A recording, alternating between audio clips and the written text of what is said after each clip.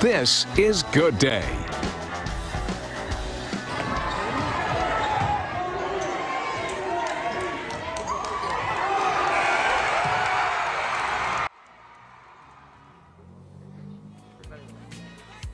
Good day, Sacramento. I'm Lori Wallace at Elk Grove High School this morning.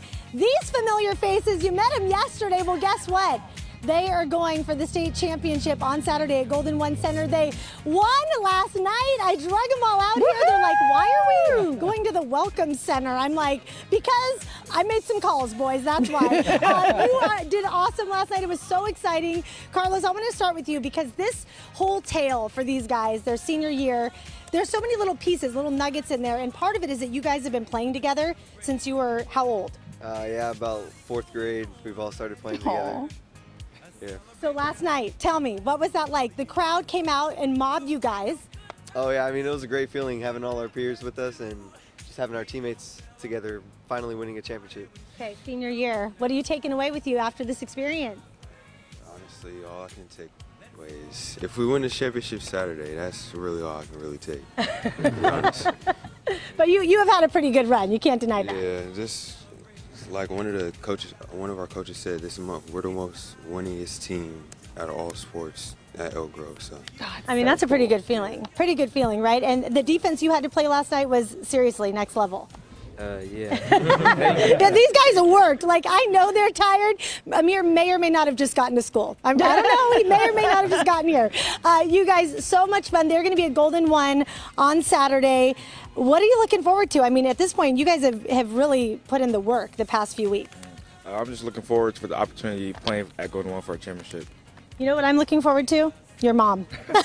Oh, that's his mom. His mom is like the biggest. I showed the video to everyone back at the station this morning. She hypes up the whole crowd. I know she'll be there. I know all the students here will be there. Everyone is so excited. You know, this school has never done this with basketball. This is the first time ever they've gotten this far. So it's huge. The Cartwright Crazies, as they call them, that gym here on campus, which some people might walk in and think, man, this is old. This needs a little glow up. It's a lot of tradition and a lot of history. And people love watching games there. So yay to you guys. Everyone back in the studio, super happy for you. Guess where I'll be on Saturday? Golden1 Center. There it is. Over to you. Now, we interviewed them yesterday. Lori was out there yesterday, and I swear that center had an even bigger growth spurt overnight. He's taller today than he was. He was yesterday. He grew last night. He grew. That is so great. Oh, my gosh. Yeah, Lori showed us the video. The young man on the far right, his mom hypes up the crowd like at all the games. And when you see them win the game, if you let this video go, on the left-hand side, she's got a 20 on the back of her gold jersey.